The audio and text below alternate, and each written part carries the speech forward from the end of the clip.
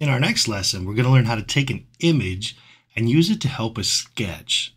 So we create this logo quite a bit. This is our engineering logo. We use it for a variety of different reasons. So we're going to show you how to import that image and then sketch over it so that you can create it in 3D environments. So let's get started.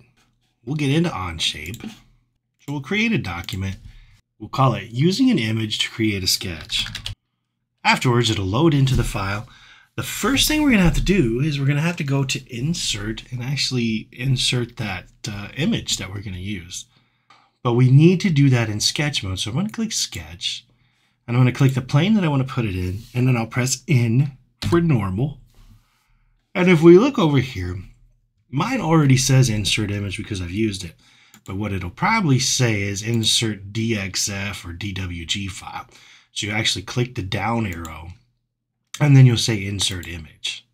And it'll pull up and it'll say, what image do you want to use? There are no images available. That's okay because we're going to import it from our computer anyway.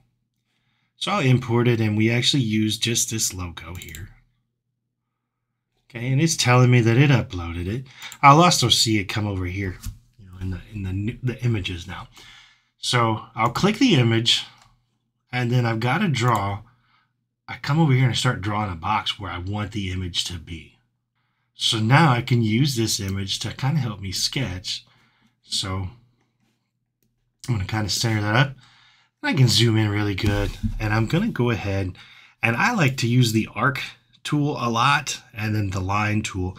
But in particular, A for arc is the shortcut and L for line is the shortcut. So I guess I'll start right here with an arc. And I'll just kind of draw the arc. Then I'll press L because I want the line tool. Then I'll A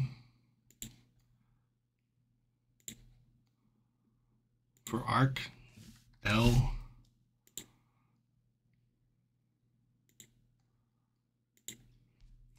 And I'm going to continue to draw this.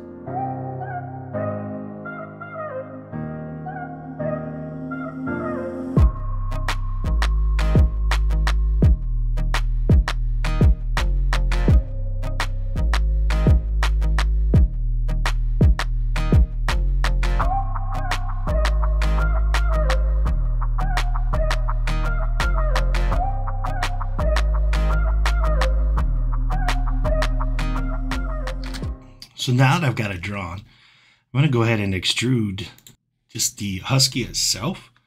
Okay, so I've got that. I'll keep this pretty thin, so maybe like a 0.125. Now it seems like I've lost the other part, but I really haven't. I can just turn that sketch back on. So I'll go up here. Here's the actual sketch I got turned off, so I'll turn the eyeball back on. And now I have access to that sketch again. So I can hit Shift and E. And click the outsides of this sketch as well. And what I'll do is I'll hit Shift and E. But this time, I probably will keep this even thinner. So I'll say maybe 0.063. There we go, the 0.063. But just half of the 0.125. And now I can rotate it. So you can kind of see that if we can use images, they can really be very helpful too. That gives us a great outline. In fact, I could go back in here now and continue doing more sketch work so that I could get the inside face of the husky and the lettering and everything else if I wanted to.